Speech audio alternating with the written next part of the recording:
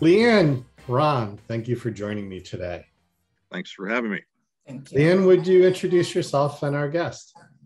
Yes, my name is Leigh Ann Yates, and I'm a practicing risk manager. I have about 25 years experience, really kind of practicing nationwide, large acute care physician practices or acute care hospitals, clinics, that sort of thing. And I'm here today with one of our guests, Ron Marney.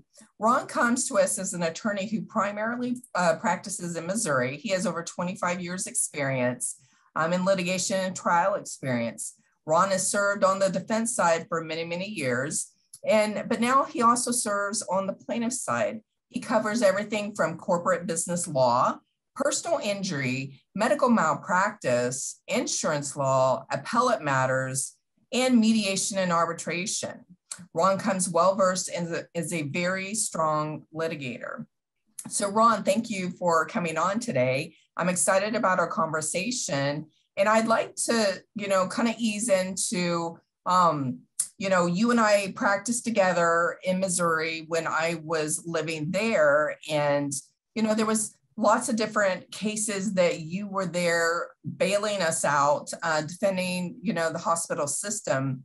And I know in particular, I remember one of the physicians that was involved in a litigation that we had was so distraught because he thought he was going to get out of a case. And at the very last day when the statute of limitation was going to expire, the plaintiff attorney ended up filing suit.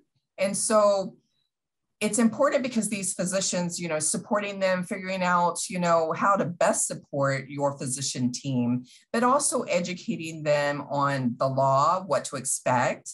And this particular doctor reached out to both of us. And can you kind of talk about, your style and, how you prepare physicians for what's to come? Because as we know, litigation doesn't just go away overnight. It may take a year, 2 years, 3 years, depending on what kind of case it is. And I know the one thing that I will say that you and I have in common is we are both seeking justice and the truth.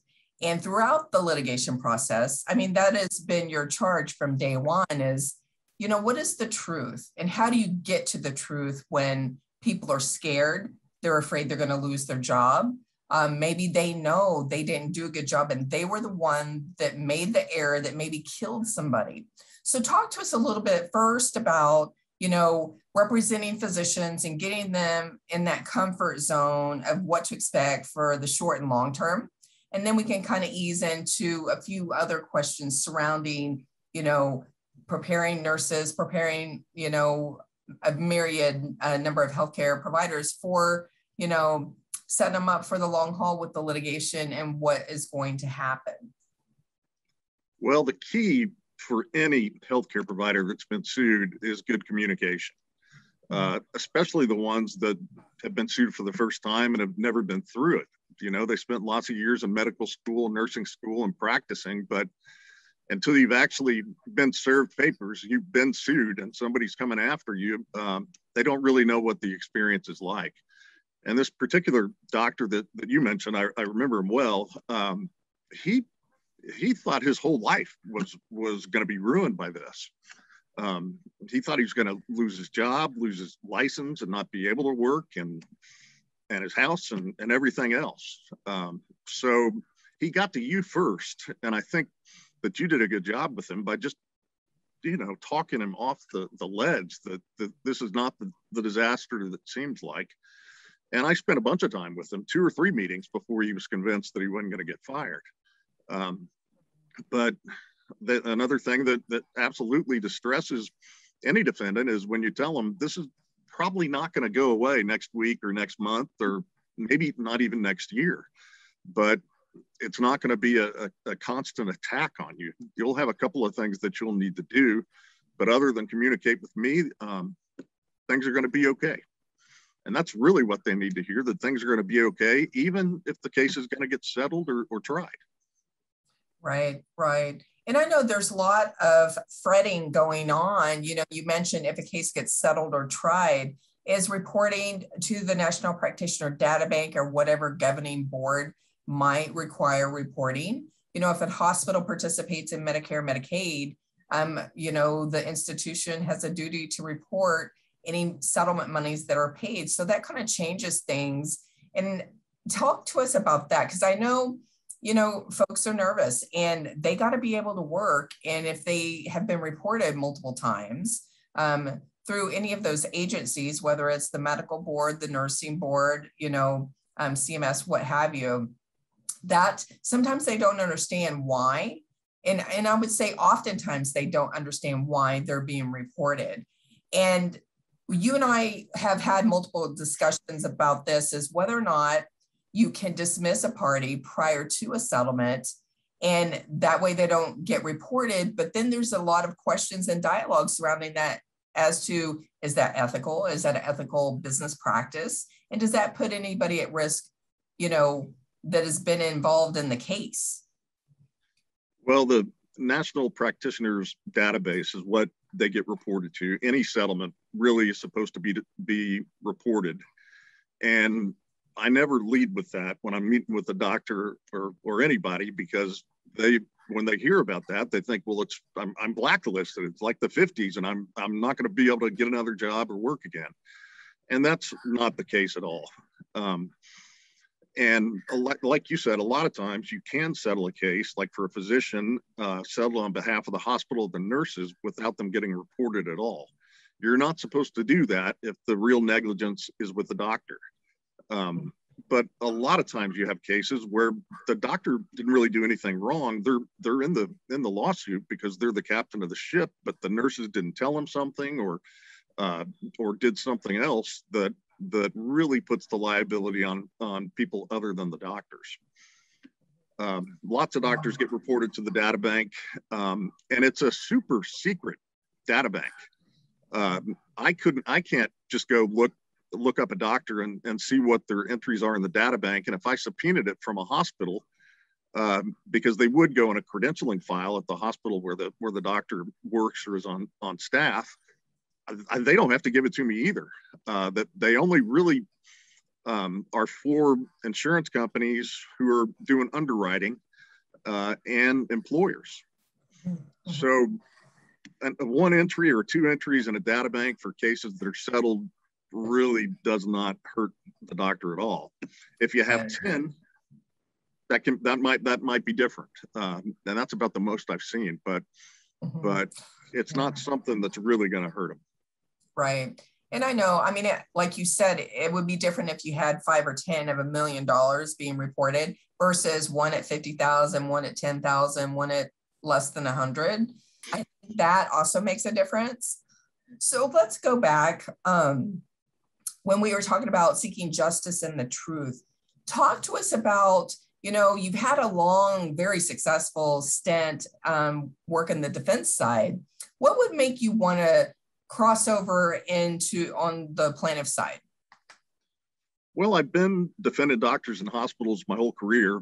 When I got out of law school, I thought I wanted to be a plaintiff's lawyer. And when the big firms started recruiting me, I decided that was the way to go. But I have all these years seen really injured people, and not to bash anybody specifically, but their lawyers sometimes don't do that good a job for them. And I thought, I really could help this person if I represented him. And that's part of what attracted me to it. But I also, there's something to be said for representing individuals. A hospital is really just a building.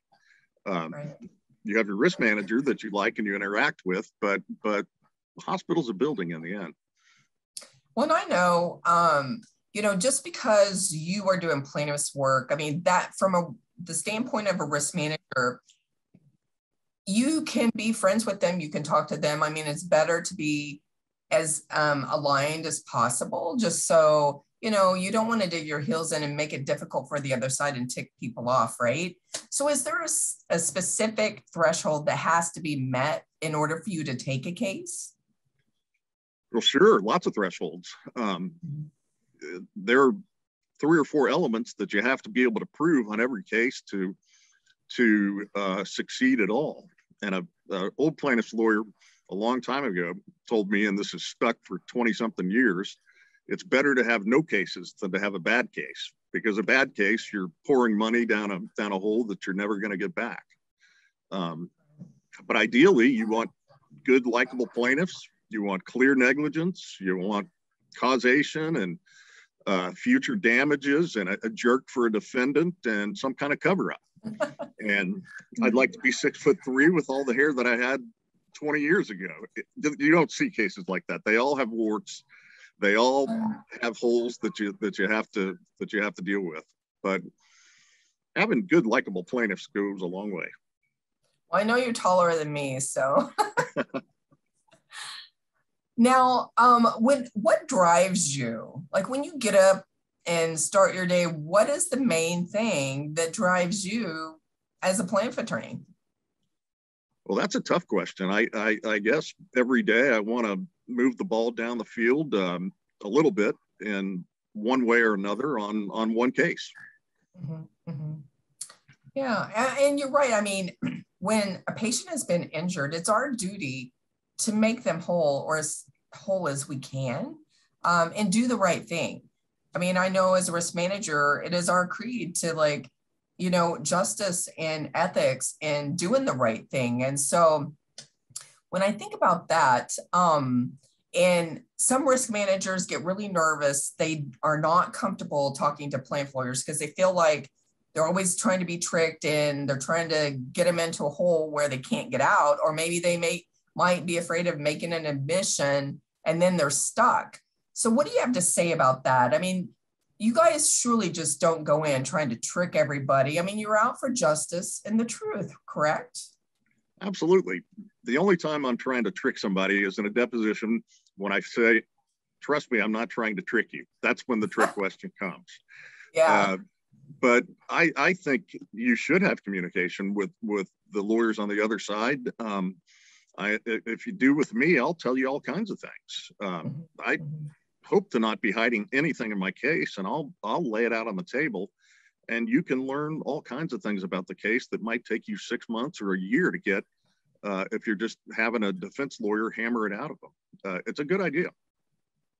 And I think that just goes back to what I have said time and time again, is listening well. Because if you're in a conversation, you're talking about a case and you're talking to a plaintiff attorney, that you guys are on the business side adverse to one another, but you might be friends on the outside, or see them at the gym, or see them out at a restaurant, or what have you. We have to make sure that we maintain professionalism, and, that we can communicate. And listening, is there anything I can learn about what you're after? And I know sometimes risk managers, or it might not even be the risk manager, like they don't really know, when you think about the discovery process in a case that's in litigation and what you can and should or should not give up. I mean, some are new. They're not necessarily comfortable just going in there knowing exactly, telling you straight up, you can't have that, you're going to have to challenge me in court or whatever. Those things come up. And so is there anything that you can lend to that aspect? And, you guys also have an ethical creed and, rules and guidelines that plaintiff attorneys go by. It's not like it's just carte blanche and you do what you want, correct? Correct. So you don't intentionally try to violate the law. Right. I think that's where your defense counsel comes in. Even if you haven't retained one on a case, you called me lots of times to ask about, something that comes up. What should I do with this? It's not in litigation yet, and they can be a big help and point you in the right direction, and they want to help you because they want to get the case if it gets filed. Right. Yeah, and I think that's too, I talk in multiple venues about surrounding yourself with good people, because you can't possibly be everything to everyone every single day and be on your game. Some days you have a bad day, but surrounding yourself with good lawyers, and every role that I have held as a risk manager or a senior executive, I have a good lawyer on my team because I know everything that we touch has a legal implication. And if I'm not thinking of one thing or the other, hopefully that person will point it out. Or if we, for instance, language in a release or language in a policy and procedure, things like that, it's always nice to get the legal slant too. And I think also, especially for new risk managers, the legal team and the lawyers and the team on the other side, they can help train you up, so to speak, and help, fill in any knowledge gaps that you might have, especially if you haven't practiced long and you're maybe not familiar with some of the legal aspects of a case. I think also that is a benefit of having that good relationship with your attorney, whether it's your defense attorney or your plaintiff attorney, because as you know, in some venues, you will see the same plaintiff attorney time and time again, that people come to, like, you're good. That's one of the things that happens when you're good at your job is people seek you out. So you want to foster those relationships to make sure, which leads to my next question about early resolution and being aggressive on the front end. You and I have partnered many, many times. And, the first question is, what's the settlement value? What's the verdict value? What are the damages? And so as a plaintiff attorney, some attorneys, it feels like, and maybe this is true, they have some sort of algorithm that they have to do some discovery before they even enter into those discussions. What do you say about that? I mean, I know you might have your own style. It depends on the case, but the cases I'm handling right now, I've already gone to the risk managers and said, look, I've got this case. And in one of them, there's some pretty bad facts about the doctor, who's a very, very prominent doctor, and what he did and why he even did it. And they've said, well, don't file suit. Get your stuff together, get it to us, get us a demand, and let's have a mediation before you file suit. Because the stuff that is going to go in that petition are things that nobody wants to see in the newspaper, and they appear to be absolutely true. Yeah. But it's always a good idea to try to get in front of a case and take a shot at settling it early, because you can spend hundreds of thousands of dollars defending a case that you end up paying about what you could have paid before the suit even got filed.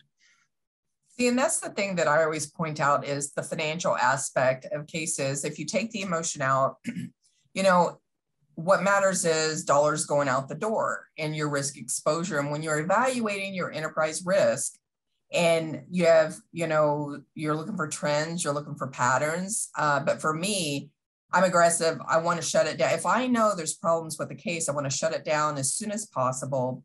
And as soon as I have enough information to do so. So sometimes plaintiff attorneys will send you what's called a demand package or a demand letter. And sometimes they're transparent straight up. And, I've had multiple this year that I've worked with that, they're like, here's the CD, here's the records, I'm willing to talk to you, I'm open.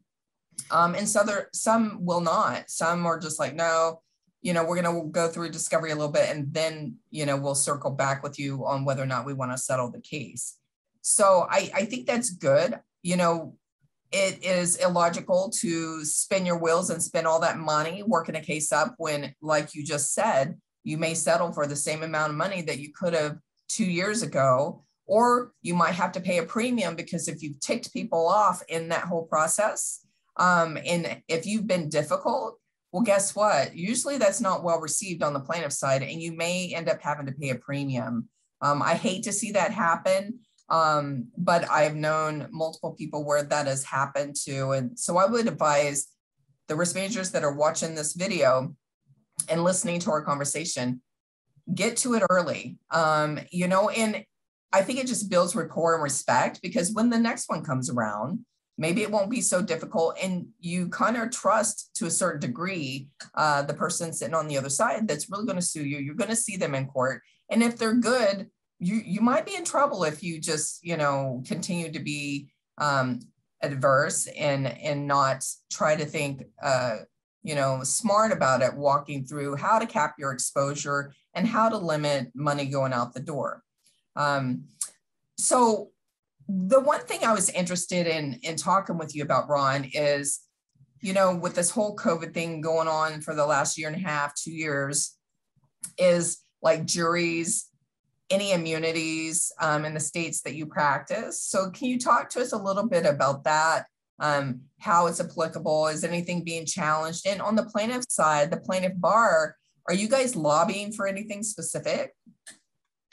I don't know about any lobbying efforts, but I do know that almost every state has immunities for COVID-related claims, and not very many of them are getting filed. And the immunities are pretty strong. In Kansas and Missouri, where I practice mostly, and most states, it looks like they're all pretty similar. You can find some really good charts online. The doctors.com and Husch Blackwell has one, a state-by-state analysis of what it is in every state.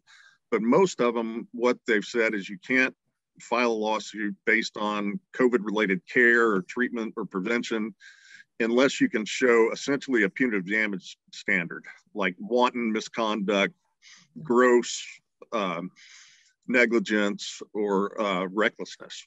And that's a very high standard, especially to be able to prove it up front, because you're going to get a motion for summary judgment or a motion to dismiss because there's no showing of egregious conduct like that. So right. I think that's going to hold the cases off for a while. There will be challenges that's unconstitutional, I'm sure. But nobody really knows. We haven't seen a pandemic like this in 100 years. Right. Yeah, I know with the cases that I have been getting and have seen, there's failure to treat, failure to warn, failure to prevent infection, failure to train, and documentation issues. There might be policy and procedure deviations. Because the one thing that you guys ask on the plaintiff side, and really the defense side, once a lawsuit is filed, you're going to want the policies and procedures, right? And you want to get the records, and you're going to look at the documentation. Was the story told in the records? Or, if there are gaps, you're going to make up your own story to fit what you're trying to do and what you're trying to convey to a jury. Sure. Policies and procedures are a big deal. Yeah. Not just for COVID, but for every case. And you know this because I've told you before, but when there's a policy or procedure at issue and you go meet with the nurse, 9 times out of 10, maybe 99 times out of 100, they've never even seen those policies. Right. Hospitals have thousands of policies on all kinds of things. And the worst thing that you can do is produce somebody. They ask questions about what might be in a policy, then they get the policy and your treater doesn't know anything about it and looks silly. It's pretty devastating. So one thing I would do early on is in any case, figure out what policies and procedures you might have and whether somebody might have violated them, and educate the healthcare providers. Here are the policies that are at issue, and what do you think about this? What did you do? Because that's one of the easiest ways to get in trouble, I think. And that is so true. In all the healthcare facilities that I have been in across the US, that is like the main #1 glaring problem that I don't even have to look very hard for. Either they don't know how to get in to get them, or they are old, they're not based on best practice, or maybe the best practice has changed. So the one question I wanted to ask you is, here's one of the things that we struggle with is when we have an event and there was harm and something needs to be changed, within the protocol or what have you, doing that in the midst of litigation sometimes isn't that great, because then you're going to come back and say, well, see there, they knew they did something wrong. They changed it midstream. What's your recommendation from the plaintiff side when that happens? I would say be proactive about it. There's an objection to that called subsequent remedial measures that keeps it out of evidence. So if you got a problem and you're in litigation and you fix the problem, they should not be able to get that into evidence in most cases, because the theory behind that is you want people to fix problems. You don't want somebody else to get hurt because of something that you didn't fix because you're in litigation. Right. Yeah. Because if we don't fix it right away, it's hard, everybody's crunched on time. It's hard to go back and, do something 2 years from now when the lawsuit settles, or maybe you go to trial or what have you. Is there, with respect to going to trial, do you think that juries are becoming more plaintiff oriented or wanting to award large sums of money in consideration of, the pandemic and all that's going on and people have lost their jobs? It's hard to say. Very few cases have gone to trial since the pandemic, and very few cases are going to go to trial for a while, I think, in part because it's coming back, but also because the criminal cases that are backlogged, those defendants have a right to a speedy trial. A civil defendant does not. So until they clear a bunch of the criminal cases off the dockets, a lot of cases are not going to get tried. But having said that, there have been a couple of medical trials here in Kansas City in the last couple of weeks with huge verdicts. One of them a real runaway verdict. So really? That's a small sample, but it sounds good for me. Well, it seems like, everyone is hurting. Either they're struggling emotionally with depression, then they lose their job. Maybe their employer just shut down and couldn't withstand the pandemic and all the stressors of that. And there's not enough money to keep the business open. So I think from what I'm starting to see, it seems like there might be a shift where the mindset of jurors might be more open-minded to award, more money than they normally would, because, this whole pandemic has affected everyone personally. And I think, once you have that personal experience, it kind of changes your perspective and it changes the way you look at things. So I wouldn't be surprised once we start seeing more cases go to trial, if that doesn't start occurring, and I know, like Cook County and Dade County in Florida, those sorts of venues have always been a hotbed, and, people shy away from taking things to trial in those venues. But I think there's probably going to be other venues across the US that maybe become a hotbed. I mean, what do you think about that? I think you might be right. And I think it may affect the way people pick juries, because it's important. If it is the people that have lost their jobs or lost relatives that are going to be more plaintiff oriented, I think the defense counsel needs to try to keep those people off juries as best they can. It's going to be a little while before we figure out how that's going to go, I think. Well, and are you guys doing in-person juries now? Because I know there for a while, everybody was like, the struggle was, getting people up the elevator and then you had to sit 6 feet apart. What about Missouri and Kansas? Well, Missouri has started doing in-person juries. There have been a few jury trials, but I heard on Friday that Clay County, which is around Liberty, Missouri, has canceled everything. There was a hearing that a colleague of mine was going to Friday, and she walked up and the door was locked. And really? There's somebody there, and she said, well, I have a hearing in an hour. And he said, not anymore. They canceled them all. Wow. And they've started mask mandates in Jackson County, which is the big county in Kansas City. And I won't be surprised if they shut those courthouses down too.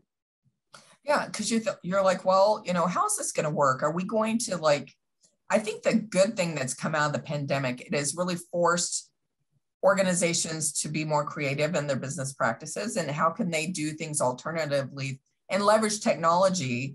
But you lose if you're in person and you see, you're trying to pick the jury and stuff, you see body language and stuff like that. I think you do lose a component of that when we're doing things through Zoom, but it is efficient. I mean, you don't even have to leave your house, but I mean, the other challenge to that is you don't know if somebody's got a recorder behind you and they've got it turned on, or if there's other persons in the background that are hearing the details of the case. And how do you keep confidentiality kind of bottled up the way it's supposed to be to protect those involved?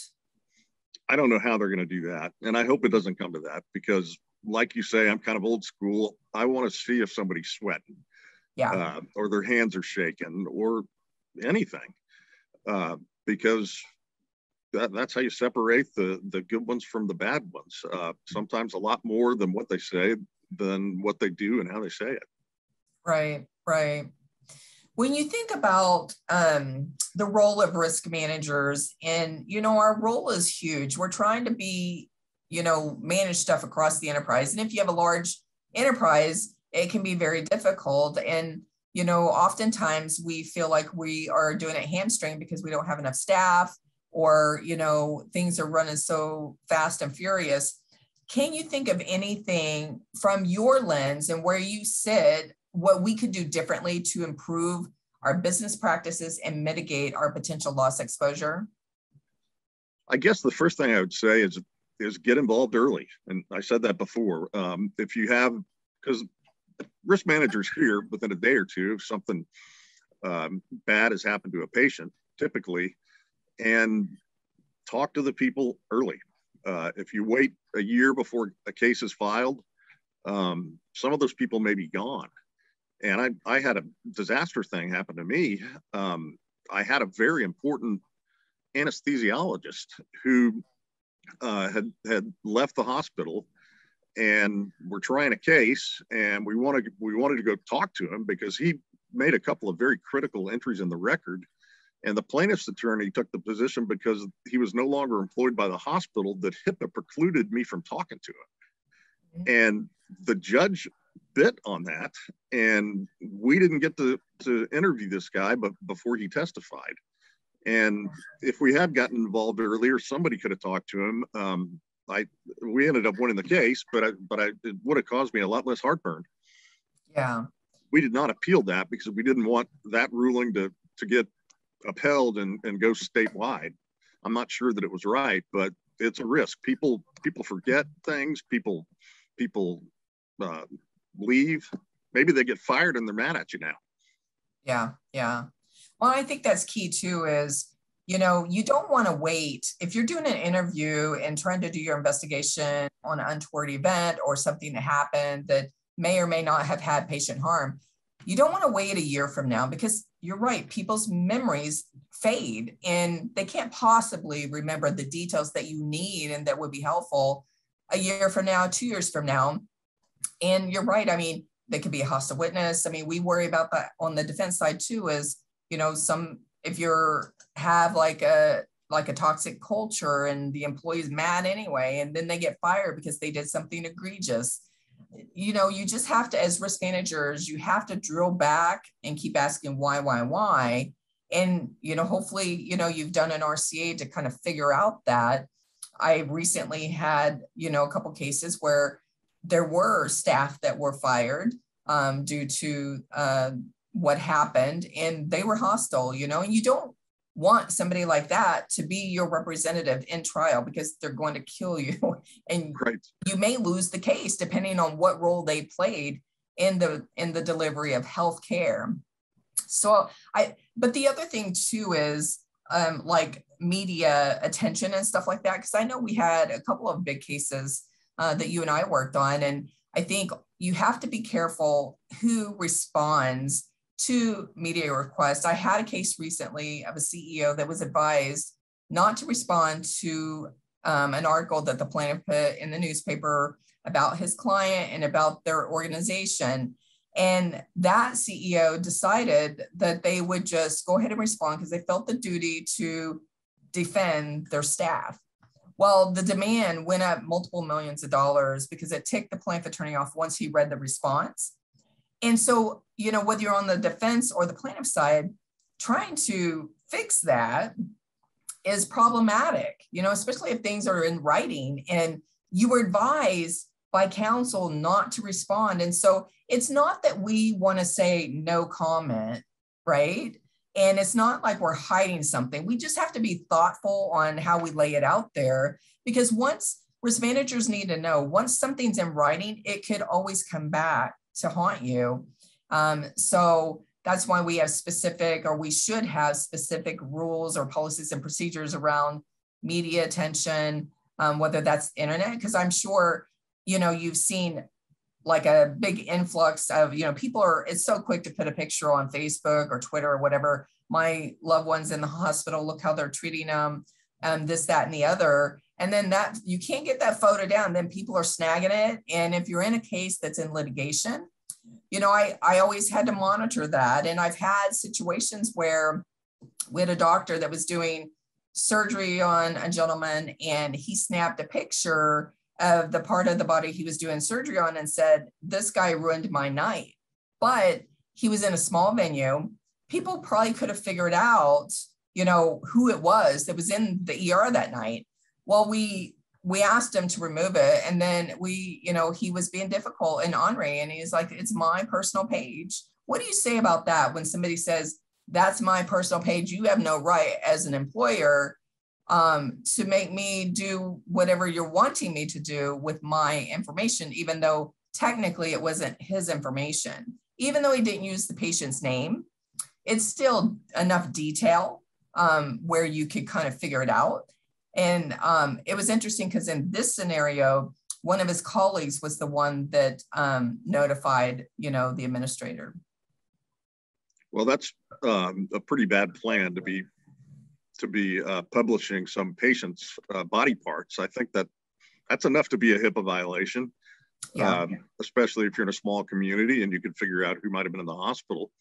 I don't know how that shakes out. I think an employer does have the right to keep their employees from violating federal statutes, but that's a tricky spot. It is. And I think it's, it's not always well received but nowadays, when you are hired somewhere, usually there's a document that you sign that all information you can count on that it's not private. So if you're at your computer and you're using a company computer and you log on to LinkedIn, Facebook, Twitter, Instagram, whatever, you can assume that somebody's watching that and there's nothing that's private. So be careful, risk managers, on when that happens. Or I had another situation where there was a staff member watching a movie at work, and I was like, how in the world do they have time to watch a movie? They didn't.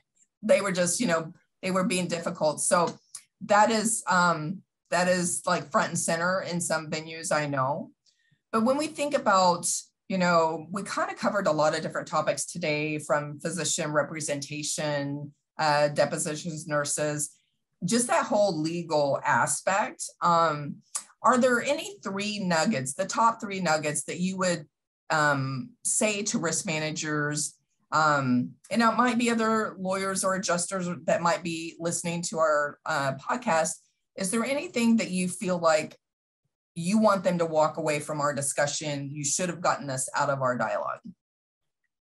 Well, communication is number one. Communicate with your lawyers. Don't be afraid to communicate with plaintiffs' lawyers, because not all of them are trying to trick you. You'll get a lot of good information that may help you evaluate a case early and get it off your books early.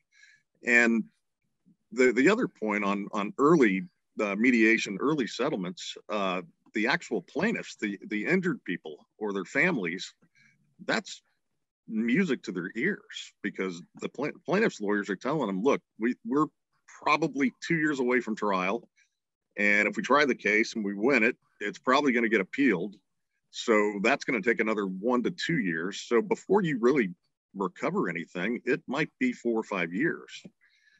If you come in and say, well, we're not going to give you everything that you think you could possibly get, but what would it be worth to you to get it now? And not have an appeal or anything. And a lot of individuals will beat their lawyers up to make them do that. It's a good practice. I would say hire real trial lawyers, and we're kind of a dying breed. There's a whole generation out there that hasn't had any trial experience. I had a super smart guy from one of my former firms come interview with me. And he would have made less because he was at one of the top paying firms in Kansas City. But he said, I'm almost a 5th year associate and I've never taken a deposition, and I'm a litigator. You don't want that person trying your case. Right. And I also think it's a good idea to try your winners.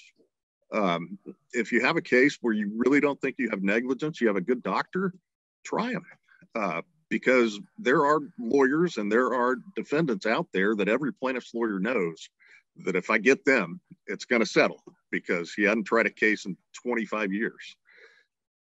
Don't be that person or hire that person. Right. And I know too, like some risk managers, you know, folks like yourself walk in and they've got a suit on and they're like, oh no, they're just like, it makes them super nervous, but you know, you can't walk in a golf shirt.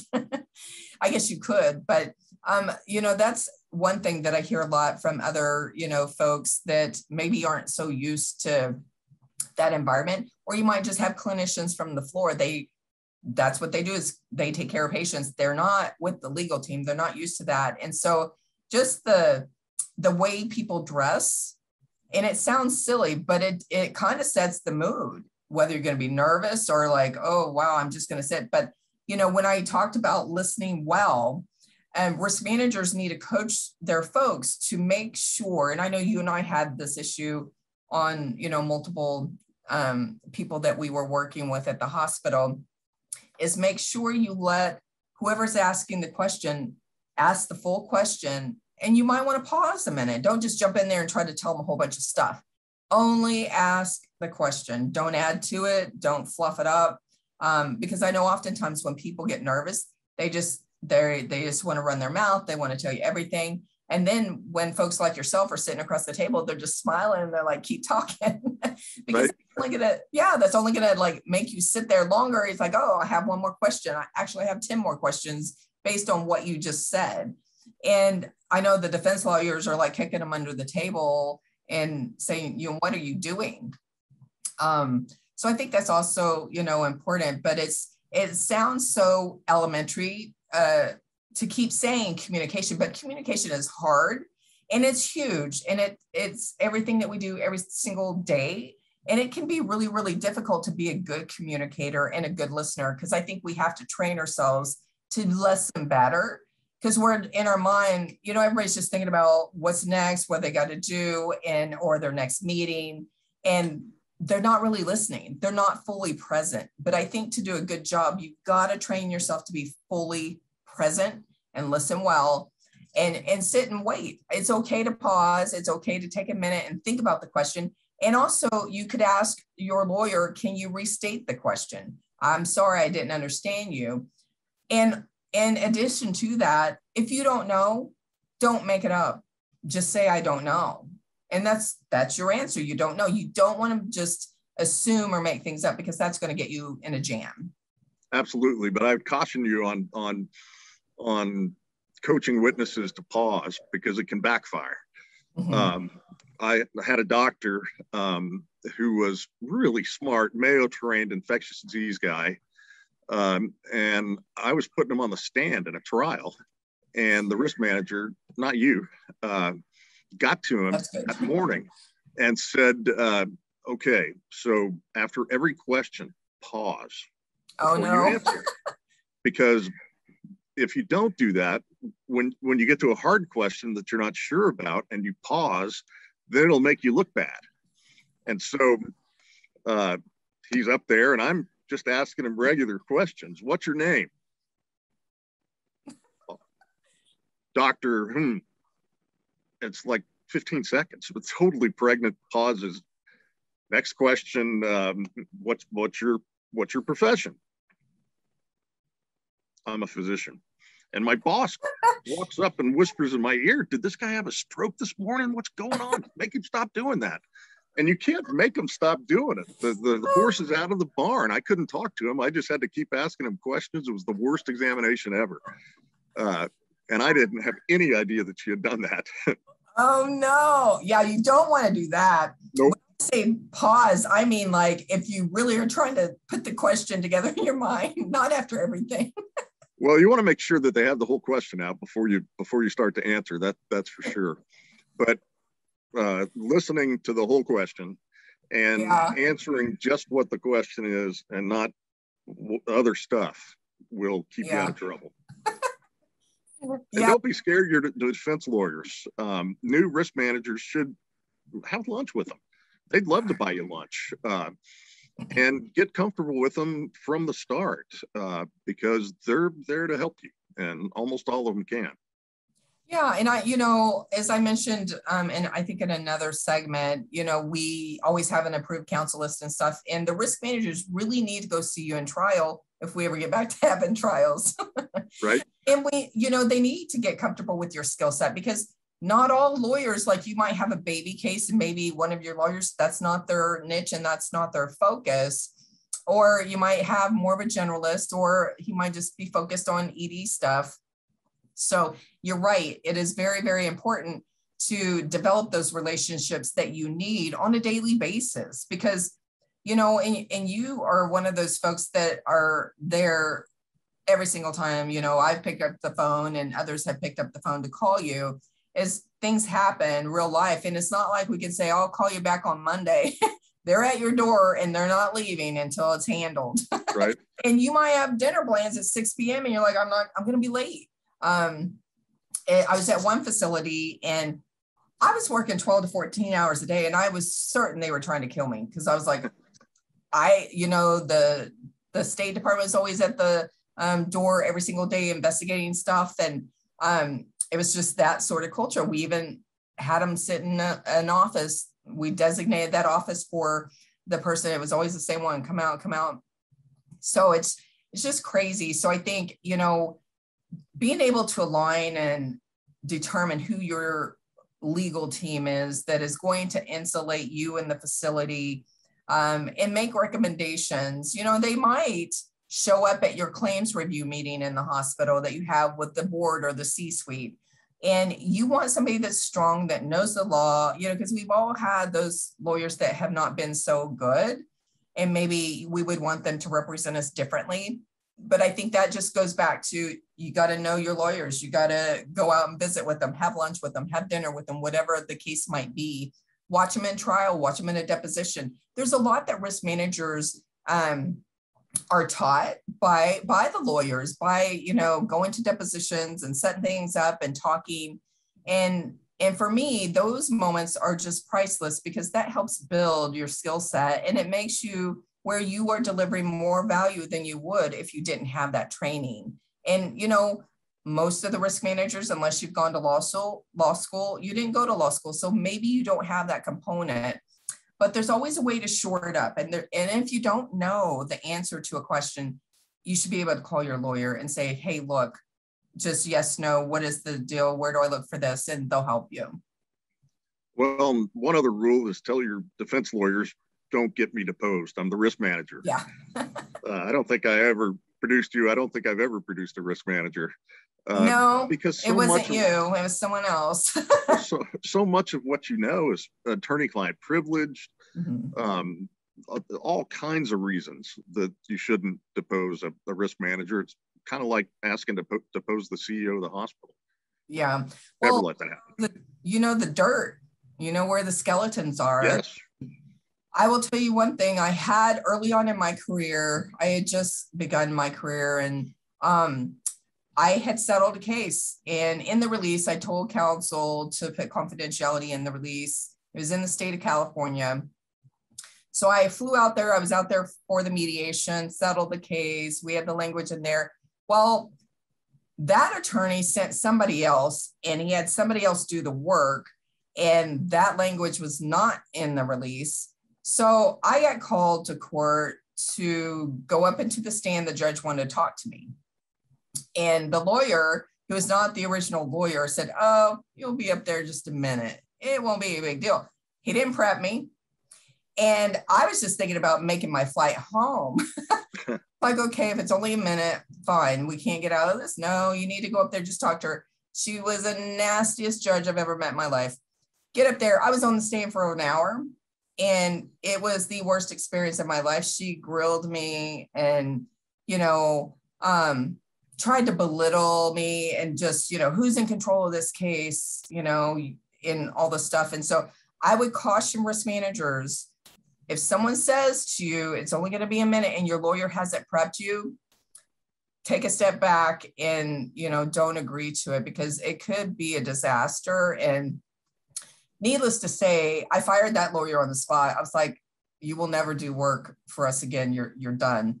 And got on my plane, went back and did what I need to do to take him off the panel list. But but those lessons are experiences that you'll never forget. They get tattooed in your mind, and you're like, I will, now you know what to look for. And unfortunately, sometimes it takes something like that to really get like the ramifications if something's not done the way you intended it to be. But I will say this though, throughout my career, the times of failure are the times of learning. And that gives you the grit to be good and to know your job really well, because I guarantee you, most of us are overachievers and we will never forget it. Try to make sure others don't forget it. But lots of fun stories like that. And I know that we're kind of at the end of our hour, and I just want to, again, thank you so much for agreeing to come on today. And it's been wonderful seeing you again. It's been a while. Great to see you. So thanks for having me. Thank you both. Before you go, do you have a fun story to tell me about Leigh Ann? No, I'm not going there. Okay. Remember, Ron, you're under confidentiality agreement. Right, but I'm being recorded, so I'm going to be careful. I'll tell one thing about confidentiality that you mentioned, and this gets messed up a lot. If you negotiate a settlement and you offer to pay something and a plaintiff agrees, and then for the first time you put confidentiality in your release, some of those lawyers will say, well, we didn't negotiate that. If you want confidentiality, you owe me another $50,000. Yeah. And it can put a risk manager or defense lawyer in a terrible spot, because you can't go back and ask for $50,000 more than you already settled the case for. So with your offer to settle, you need to say, I'm going to pay this much and I want confidentiality as part of the deal, and then you'll get it for free. Yeah, because, all the plaintiff lawyers and defense lawyers, I mean, everybody likes to tout the cases that they have settled, right? Especially if it's a high price. And when you try to cap that and say, you can't talk about this in any, social media form, that kind of twists things and leaves a bad taste in their mouth. Like, well, that's not what we do. And we're good trial lawyers. And so we'll just try the case. Right. So, yeah. Most of them, I've never seen that happen. Yeah. Most plaintiffs' lawyers want to get the money for their clients, and in a lot of ways, it's better for the plaintiff, for everybody in town, not to know that they just got a gigantic check. So that's another way to look at it.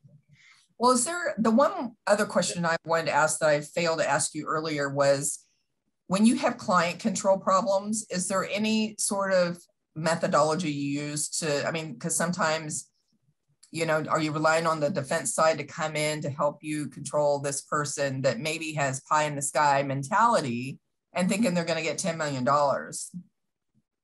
I have not had any of those problems. I've seen it happen, and it's a big mistake that some even pretty good plaintiffs lawyers make, which is they tell them you're going to get $10 million. They sign the case up, and then a year and a half later, they're trying to settle it for $3 million. And this person is saying, wait a minute, where's my other $7 million? So that starts with a decent evaluation up front and managing expectations. But the good plaintiffs lawyers that I've seen usually have pretty good control of their clients. Well, and I think too, the fact when someone's done defense work and plaintiff's work, I think it makes you more balanced in the value of things versus only on the plaintiff side and you want, tens of thousands, millions of dollars. Or billions. Or billions. Yeah. So yeah, you'll have to let me know when the bell is rung on that case. Okay, I will. Hey, a quick question. When you get folks to agree to confidentiality, do you build into it the consequences if the confidentiality is broken? Sometimes, but it's a lot harder to get plaintiffs lawyers to agree to that. You can put in there that if confidentiality is broken, then there's a liquidated damage amount that they have to pay of whatever the number is. But really, for the most part, that's not worth the paper it's printed on, because these plaintiffs go out and the money's gone by the time they breach confidentiality. I bet it gets breached a lot more than people know. It just doesn't get out. Mhm. Mhm. Being on the plaintiff side, have you any advice for risk managers as to what they should be looking for in choosing a defense lawyer if they're choosing one for the first time? Experience more than anything. I think you want to know whether this lawyer has actually tried the types of cases. If it's a risk manager at a hospital, if they've tried medical malpractice cases, how many, and were they carrying somebody's bag or actually trying the case? Because it's pretty hard to get experience out there, and you don't want to be the person that's giving a first or second time lawyer a trial on your dime, where you could end up with a big verdict. Well, when you pick a defense attorney, you don't know whether something's going to go to trial or not. Is there any other objective things you could look for in a defense attorney?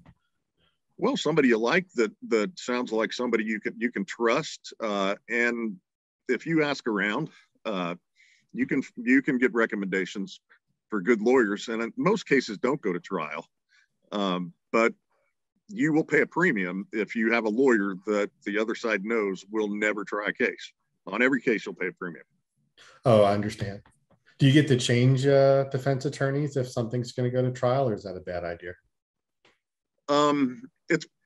You can. It's not necessarily a bad idea, but it's an expensive idea because the case has been worked up. You bring somebody in that really hasn't lived with the case, they're going to spend a lot of time getting up to speed. But if you have a really good workup lawyer, sometimes even maybe within the same firm, they'll bring in a gray-haired trial lawyer to help them try the case. I see. Unfortunately, I'm kind of that person now. I didn't the gray-haired guy that can come in at the end. But you don't have gray hair. Not that much. So Leigh Ann, when a case comes to you and you have to think about things like reminding the people around you what the policies are when it comes to appearing in front of a plaintiff's attorney, do you have any? Should you have any? Should there be an advice you're giving to your CEO that might be different than the people who are going to be deposed? Yeah, well, typically, we don't necessarily share coverage information or policy information with those that are being deposed unless they're an executive and already have access to that confidential information. With regards to sharing information to the CEO, yes, it depends on the allegations that are made in the complaint. For instance, as Ron alluded to earlier in our conversation, if somebody pleads that there's gross negligence, punitive damages, or those things that are punitive in nature, they may not be covered by your insurance policy. So you have to know your policy language, you have to know what's covered. And depending on if you have a policy with a carrier or if you're a captive or a risk retention group, those things are handled kind of differently, because on the captives and RRGs, you have more autonomy than with a carrier. Because if you're with a carrier, you have a policy limit of X. And if you don't have an excess or an umbrella policy, then the coverage ends after that. And so you have to think of potentials if you take it to trial, if there's a runaway verdict that's more than your policy limit, how are you going to handle that? And those discussions have to be made with your CFO and your CEO. And like other situations that I mentioned, it's dollars going out the door. We do pay premiums for those policies. And, we want to make sure that we have the right coverage. So that is also another part of the risk manager's job, or should be, maybe depending on how things are structured differently at different size institutions. But you plan, and you got to make sure that you have enough coverage across the enterprise to cover things like that. Maybe you have a sexual misconduct or a rape or an attack or workplace violence, or, a doctor that ends up doing something intentionally to a patient and that patient dies. Those are problematic scenarios that potentially could leave you what's called bare, and you may not have insurance for those acts. So, and then you go down to the next question. Is like, well, so how much money do we have? How do we get the case resolved if our policy is not triggered for coverage? So it can get pretty complicated, but that's why throughout the year. And, you have to be operating in those circles with the C-suite, the board and that sort of thing. So they know what's going on. The last thing that any of us want is a surprise, because we haven't financially planned for it. And our actuaries, every year we meet with them and we talk about reserving and having, what is our financial portfolio. So those things are a key, and it goes back to communication and actually building those relationships that are going to help you protect the enterprise and mitigate against loss exposure. What do you do in a case where you find out the surprise is the doctor's not carrying his own insurance? Well, that is a multi-pronged problem. They go through the credentialing process, and you're supposed to verify coverage if they're an independent contractor. If they are an employed doc, then they should fall under your umbrella, but you have to make sure that you give the list of doctors that you're employing to the carrier so they know. And, there's a ways around that on the back end. And if in case maybe you forgot something or somebody's moonlighting at your facility and or contractually obligated to be at one facility versus another. But hopefully that never happens. But if it does happen and they end up having no insurance, that's a problem, and you got to cut a deal and figure out what is the best way out of the scenario. So that's when you use skill sets like Ron's to come in and help us get out of the corner, because that could really be financially devastating depending on the damages sustained, the allegations, the skill of the plaintiff lawyer, and whether or not they're reasonable. And even if they hone in on that, sometimes that's an incentive if they know you don't have the money or the limits aren't there. But if you have somebody difficult, who's erratic, they may not be so logical. I have a close friend.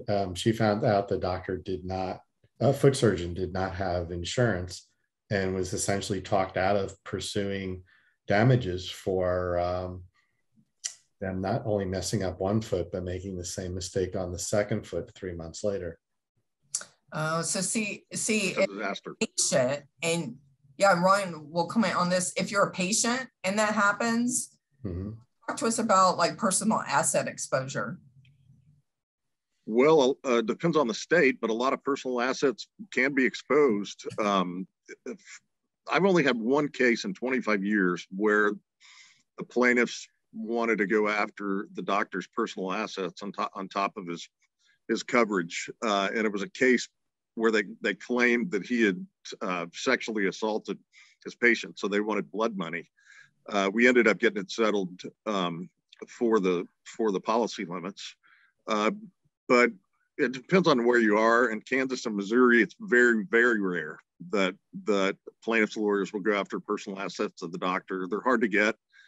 And I wouldn't do it because I wouldn't feel good about it. But if you run out of coverage, your assets can be exposed. Well, in this case, the doctor simply didn't have insurance. They weren't able to renew after apparently having some prior history of injuring a patient. And they didn't notify the future patients that they're not covered. See, that's poor business practice. And that doctor, they should probably report that doctor to the Board of Medical Examiners. But also, I'm sure, when we talk about personal assets, they might have retirement accounts. They might have a house that's paid for. They might have cars that are paid for. They can also, correct me if I'm wrong, Ron, those are personal assets that could be seized if, in fact, they do pursue or have an attorney that is skilled enough to go about that if they think the damages are as egregious and that somebody needs to pay. Like Ron said, I've never had a case where they've gone after personal assets, but things are crazy times. And sometimes when people get desperate, or, it would be terrible if the patient didn't, have enough insurance and maybe got denied coverage for something as a result of a doctor doing something and that doctor didn't have the right coverage. We typically see it all. And, I think in today's environment, it's certainly possible. Well, in that situation, I wouldn't have any problem going after the doctor to see what he's got, because to practice medicine without malpractice insurance, I think it's required in probably every state, some level.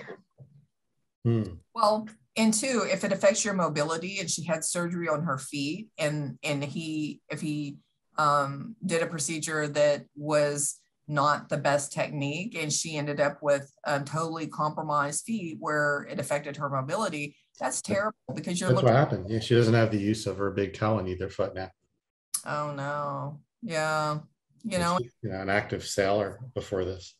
Oh gosh, that's terrible. Yeah, kind of unfortunately, a doctor that's going blind without insurance probably doesn't have a lot of personal assets that you can get. But you never know. They may have them structured in a way where, you might have to really hunt down. It might not be in their name. It might be in another company name or something like that. I've run onto people that are shady like that. So yeah, and I think that is, make sure that you do your due diligence as a patient to look at these doctors. I mean, I have a friend in Missouri that I'm actually her advocate, and she's having problems with doctors too, and getting the kind of care and the testing that she needs. And you just have to be careful. You can't always go off of somebody saying, oh yeah, that doctor's good, I know him. Looking, look on the various websites that house information, whether or not they have claims and whether or not they've been turned into the board, that sort of thing. Well, even as a patient, I've never thought to ask the doctor if they have insurance. And I have asked the doctor, I'm going to go get a second opinion on something. And in the case of my own foot doctor, I was told, it doesn't make any sense, this procedure. We do it, we do about 10 to 15 of these every month. I've been doing this for years. There's never been a negative outcome. And then when I had the negative outcome, I'm not sure if I shared that with you, Leigh Ann.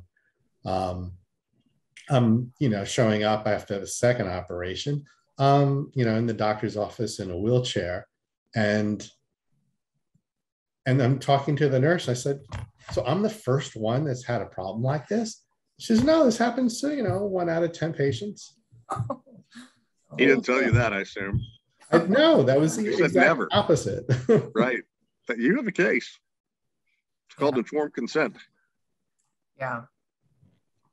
Oh, and how many years can I go back on that? 2 in a lot of states, maybe a little longer, depending on where you are, but typically 2. I'm probably too good-natured of a person to do it, though, and the 2 years is up. Yeah. In any event, I'm not asking for personal advice here. So I was thinking surprises. Any other surprises risk managers might want to figure out before, very early on in the process? Or is that part of RCAs? Not that I can think of. I'm sure I could come up with some things. There are lots of things that could pop up. Okay. Yeah, for me, it's the surprises I've had were like coverage issues, contract issues with physicians and or traveling nurses, that sort of thing. And or, there might be some weird twist with the patient and or family where, oftentimes they come in, they're like, oh yeah, I have a medical power of attorney, and it's a financial power of attorney. It's not a medical power of attorney. So you have to be very detail oriented to catch those sorts of things. And, the weird scenarios that we run into is like end of life care, and whether or not somebody's a DNR, or, have they filled out a post form, and, what if they revoke it and then you don't know that they revoke it? And that kind of stuff is real stuff that happens. So it can be very, stressful. Or if you have a Jehovah's Witness come in and, they don't want blood products, but the spouse is not a Jehovah's Witness and they are consenting for treatment, and they're like, give them blood products. So, trying to make sure whoever the provider is feels comfortable and gets the right legal advice and advice from risk management is key. You never know what's going to come up. Right. Yeah. That job, and it may be at midnight. Yeah. How about when you're going to COVID? I heard recently one of my clients has decided to tell the entire staff they must be vaccinated or else they'll be fired. As a risk manager, what should they be thinking about when they hear their CEO wants to put forth a policy like that? I think you have to be careful. And I think you need, I think people are rushing into dictating one way or the other. I think you need to give it time to kind of let the dust settle and see what sort of mandates are out there and what is actually going to be law and what's not. Mm-hmm. I think that, from a personnel perspective, you got to think about, is there any recourse if there's any bad side effects? Are you going to be responsible if they are refusing to get it? Maybe they have MS, or maybe they have an autoimmune disorder, something like that. If you can't guarantee safety when it's given, you don't want to be in that position as an employer where you're dictating one particular thing, because there's always going to be that one person where it doesn't go so well. And then where are you going to be? And are you really willing to terminate staff if, the other thing is, are they involved in patient care, or are they working from home? It doesn't really make sense if you're mandating and if they're working from home, but if they're at the bedside, maybe you can make the argument that, it does make sense for safety. So that's my risk management lens. I think you have to be careful, and we have to understand all sides of the coin before we put our stamp on something. Now, Ron, as a litigator, he might have a different view on that. I don't know the legality of that, but I do know it's happening. There was a hospital, Methodist maybe in Houston, did it. They fired 50, 60 people like 6 months ago. Mm-hmm. I think that's up in the air. Yeah. Because you have those situations where people are saying it's my body, my choice. And they're right in that aspect. I mean, why would you be forcing a vaccine on somebody that might be against, their personal beliefs, or they might have physical issues that might put them at a higher risk for something going wrong? And I think, as risk managers, we have to be neutral and balanced and hear all sides of the coin. And I think if you have a CEO that's doing that, they need to be careful and kind of take a step back. Does it make sense? Are you willing to take on that risk from an employer standpoint? Because, there's growing groups of people that do not feel like, they would get it. So I would just say, be cautious, let things kind of play out. Don't follow suit. Don't be a follower. Be an independent decision maker and weigh the facts and the science. Because I know there's multiple podcasts from multiple credentialed doctors that treat nothing but COVID patients. And I would have them listen to all the science first and ask them at the end, after they've listened to all of it, do they still have the opinion? Where are the risks? Where are the benefits? And where does that put the institutional risk, as well as the employee risk, I should say.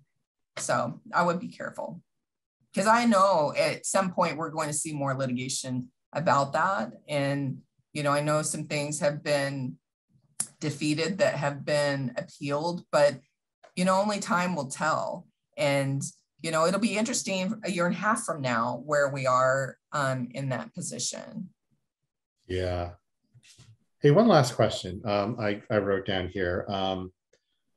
You mentioned it's expensive to aggravate or tick off a plaintiff. What advice do you give to the people around you how do you balance not taking them off versus, you know, other considerations that are all the different things you want your employees of your healthcare system to be thinking of when they either meet a plaintiff or working with their attorney in a deposition or anything else? I wonder if I can simplify that question. Yeah, well, I think, you know, in the work that we do, it can become really expensive really quickly. Mm-hmm. And it does, I think we have to be careful digging our heels in on anything. And if we dig our heels in, we better have a good reason. Otherwise, the dollars keep churning. And then, you know, it does no one good to develop a poor relationship, especially with, you know, our partners are not only the defense lawyers and the CEOs and the doctors and nurses, they're also the plaintiff lawyers in the city and the community in which we live.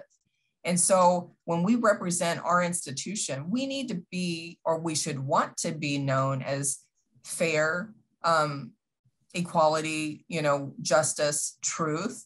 We should be truth seekers.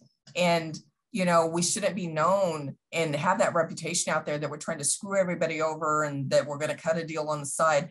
The word travels fast, especially if you're in a smaller community. And those kinds of things, if you are a nasty person and just are looking for a fight, you're going to pay a premium, like Ron indicated, you know, on some of these cases that we may not even be in a claim yet. Say, for instance, you get a situation through a grievance department and there's an upset family. That's the first opportunity you have to quash it and to make things right. And you don't do anything about it. You just let it ride. You're like, I'm not paying that. That's ridiculous. He lost his hearing aid and he swallowed his teeth and, you know, now he can't eat. Well, that's a problem because then you have your daily living needs that cannot be met. That's how you get a bad reputation for not doing the right thing. I had a situation in which this guy came in, he was older. I think, Ron, you were involved in that case where he went in with teeth. He came out and he's like, where's my teeth? He was like 80 or 90. And we did an x-ray of his stomach and his teeth were in his stomach. And I asked the person that did the intubation, and I was like, did you use a different blade? No, how could you not know that you broke teeth and they're now down in the guy's stomach? So that sort of thing, if we left it to that provider, they wouldn't have done anything. They were just like, no, I didn't do anything wrong. I used the same blade as I always did. But this guy's got to be able to eat. Come on, you know, and that's where doing the right thing and seeking the truth really matters, because at the end of the day, it's lonely at the top. We're usually standing alone with our lawyer, you know, because everybody else goes about their business, and we have a duty to do the right thing and to seek the truth and seek justice and to make those whole that have been injured or harmed. What a great way to end this. Yeah, what a great way to end this episode. Thank you both. Thank you. Hey, thanks for listening. If you want more, be sure to click like or subscribe. If you'd like to appear on our program, be sure to fill out the SurveyMonkey below. Most important though, if you know someone who should hear this video, please forward it to them so that together we can all work to make healthcare just a little bit less risky.